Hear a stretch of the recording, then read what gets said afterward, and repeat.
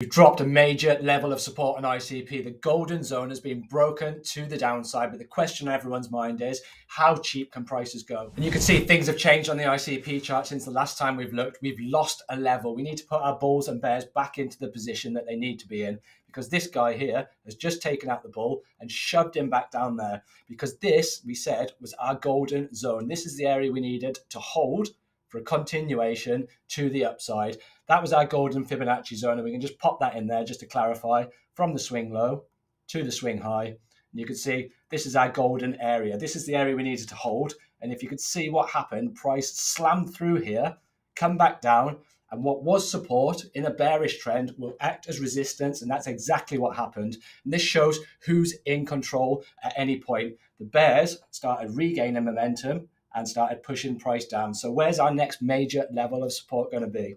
Next major level of support is going to be this, our 200 daily moving average. That's sat at $10.48. So there's a high probability that price action is going to come back down and test this 200 moving average. And hopefully the buyers will have a turn and then come back and test this rejection area here. So that's our next resistance zone, sitting between $14.55 to the bottom end and $15.67 to the top end. So if you've got a limit order here sat at the 200 moving average as a dollar cost average zone, that makes sense to me. That's something that I'm looking at doing.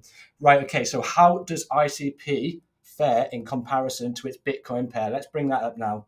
And you can see that we're in a downtrend overall in the macro. We can zoom out on the weekly, and you can see that we're in a downtrend. We're making a series of lower highs, and then something happened here.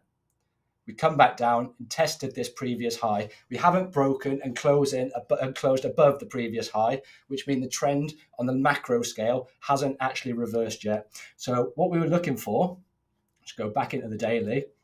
What we were looking for initially was a break to the upside on this bull flag, and that would have showed strength for ICP. However, we broke to the downside, and that's how we can monitor these things. Once you're creating flags, you're going to get a directional bias. It's going to do one of two things, and this is how you can prepare for it. A break to the upside, confirmation, retest and move to the upside, or you've got a break to the downside, retest here, and then a move to the downside. So that's how you can play bull flags, and that's how you can play bull flags nicely. But what we want to see ultimately on ICP is we need this top broken and closed above, which is sitting at 0.003324.